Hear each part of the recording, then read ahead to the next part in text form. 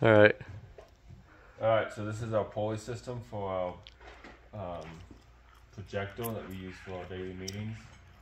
And we can pull it heel to lower it.